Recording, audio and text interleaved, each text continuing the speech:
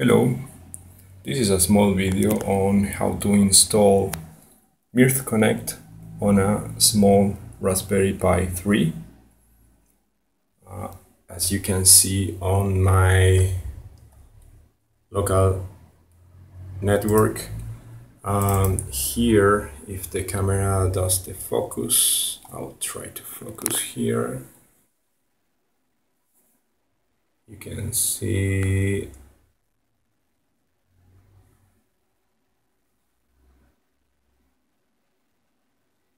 there. I'm not sure if you can see it, sorry about that. Sometimes it's difficult to focus. This is a cheap phone. Sometimes it doesn't focus. Well,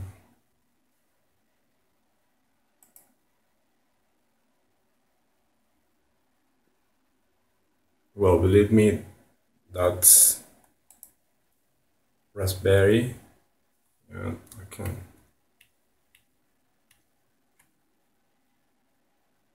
That is Raspberry. I will try to focus, sorry. Good.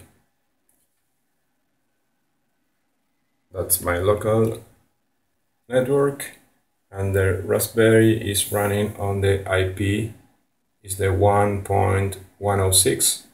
Yeah. And what I did is I logged in through SSH here on the Raspberry Pi on that IP, yeah, with the default user, Raspberry.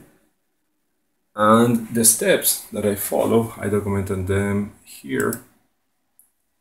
First, I SSH on the Raspberry.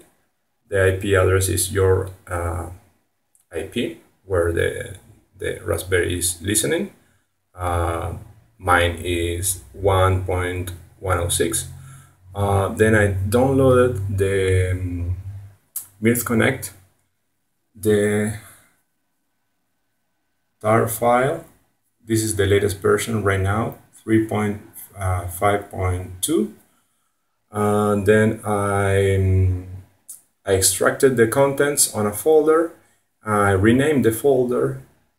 I accessed that new folder and I executed the mcserver program. That's the Mirth server, and that is running right now here from SSH. Here you can see I executed the mcserver and it's running. You will see those logs there of the Mirth server running. Yeah, and if you go to that machine IP address, I will try to focus here, sorry.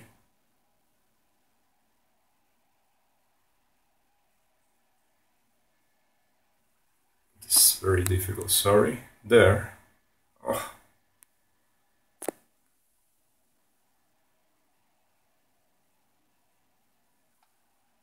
This camera is difficult. Yeah, there.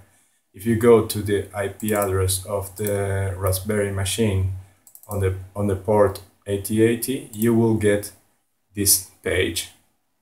Yeah, if Mirth server is running correctly, you will see this page, and you should click on this link that will download a Java Web Start program. You execute that, and after you log in, the default login is admin. You will have the Mirth administrator. The Mirth administrator is the UI for the Mirth server. Let's see if I can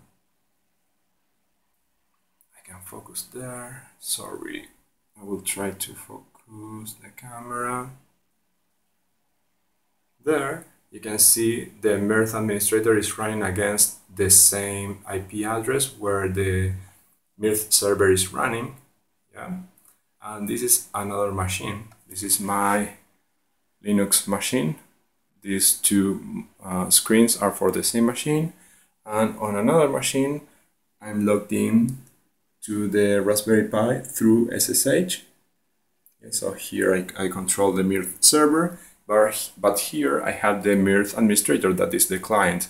So from here I can create communication channels, I can process HL7 messages or DIGOM messages, etc. And later I will see what I can do with the Raspberry Pi that has limited processing power and memory. So I will check the performance on the Raspberry Pi, but for a low level of transactions and small messages, I don't think that will be an issue to use the Raspberry Pi as a middleware box, really. And when I plug in, I just power up this little box. It connects to the Wi-Fi. It also can connect through the network. I can use that to use a wired network. And if Mirth runs as a service, when the Raspberry Pi 3 box is connected, it will connect to the network, to the local network, and it will run Mirth by default and will deploy all the communication channels. So that is great. I can use it as a plug and play test box on a client, for example, or for doing my tests. Here I can even have that box on my pocket and use it as a showcase, and I can plug it in and just start the administrator and show a client or a prospect how Mirth works, or what we can do with Mirth, because I provide services over Mirth. So yeah, that's great. And I don't need to install Mirth on every machine. So I just install the Mirth server there and run the Mirth administrator on the machine that I will show how Mirth works, etc. Or where I will run tests with Mirth. So I think this is very useful. I didn't knew that it was so easy to install Mirth Connect on the Raspberry Pi. It took like 5 minutes to install. It took about 2 minutes or 3 minutes to download the whole file. But that's it. It's just download, extract, execute, and that's it. So I hope this is useful. I will publish the steps that I followed. Those steps will be published on the comments. So I hope this video is useful for you. Bye bye.